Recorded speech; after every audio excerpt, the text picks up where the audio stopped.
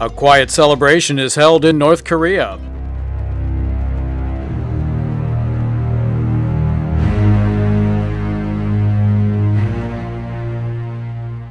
Despite worries that North Korea might fire off another intercontinental ballistic missile to mark the 69th anniversary of its founding, the regime instead spent the day celebrating last week's nuclear test. North Korea marked the 69th anniversary of its founding Saturday with typical ceremonies and a fanfare as the international community watched for another potential missile test. The South Korean government said it was closely monitoring activity in the north as speculation mounted about another missile launch that could be connected to the commemoration of the establishment in 1948 of the Democratic People's Republic of Korea. Earlier in the week, South Korea said it had seen signs of preparation for another missile test, with South Korea's prime minister calling the situation very grave. By late Saturday, though, no test had been detected. North Korea has a history of using its military technology to mark significant holidays. Last year on this date, North Korea tested its fifth nuclear device. The anniversary comes this year, just a week after North Korea launched its sixth most powerful nuclear test. Military officials in South Korea said that there have been no signs to suggest a missile launch or other provocation during the big day. Rather, North Korea has been focusing on promoting what it calls its successful hydrogen bomb test. North Korea's state newspaper Dodong Sinmun said that nuclear weapons make the country more secure and that it should develop more cutting-edge weapons and keep making breakthroughs. Other media also focus on promoting the regime's socialist system. South Korea's military are keeping a close eye on the north for signs of additional provocations.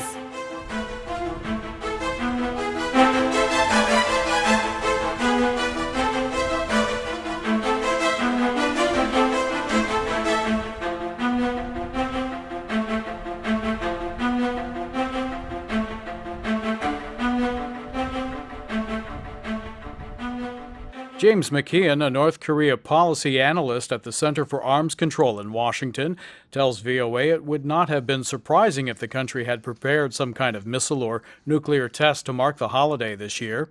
Even if it had, he said it would not have been a major development in the already tense relationship between North Korea and the United States.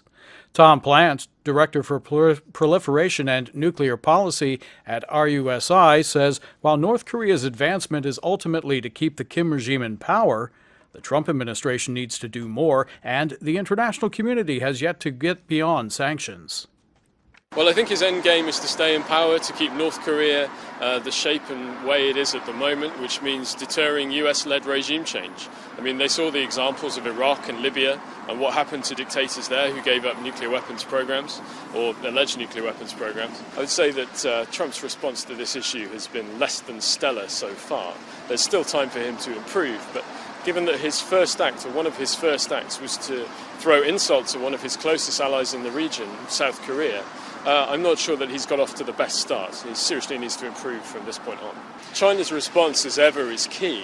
But I see no indication that their fundamental strategic calculations have changed. I mean, their policies towards North Korea is the three no's. No war, no instability, and no nukes, in that order, which means they won't take any action until that policy changes that threatens instability or war in the pursuit of getting rid of nukes. But the community isn't unified. So it's impossible to think of a policy response that will itself be unified as a result.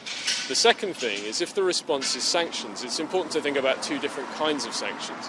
The economic coercion that the US wants to place on North Korea and the counter-proliferation sanctions that will stop North Korea selling its technologies to other countries or buying equipment and so forth that will help it develop faster. A South Korean Defense Ministry spokesman told the French news agency there had been no signs Saturday of further preparations for a missile launch.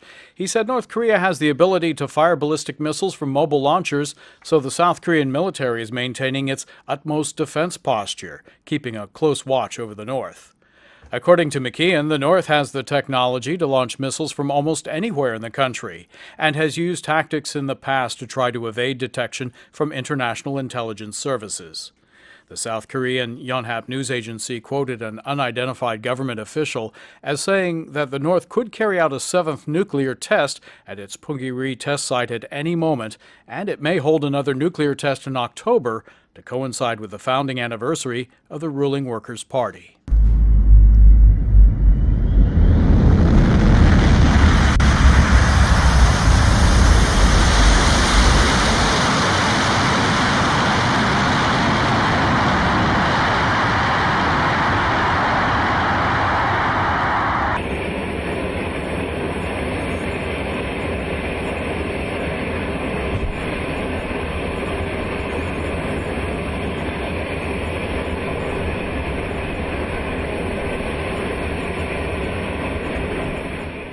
The installation of 4 additional terminal high-altitude area defense rocket launchers in South Korea is in its final stages. According to officials on Sunday, the construction of the metal pads that the 4 launchers will be placed on is almost complete, with the metal pads of the first 2 launchers also being reinforced. One of the 4 launchers could be operational from as early as later this week. The 4 remaining THAAD launchers were placed on the base in Seongju County last Thursday, in addition to the 2 stationed there since April, completing the 6-launcher THAAD battery. Beijing has stepped up its economic retaliation against Korean businesses despite Seoul's efforts to ease tensions over the deployment of the U.S. missile defense shield.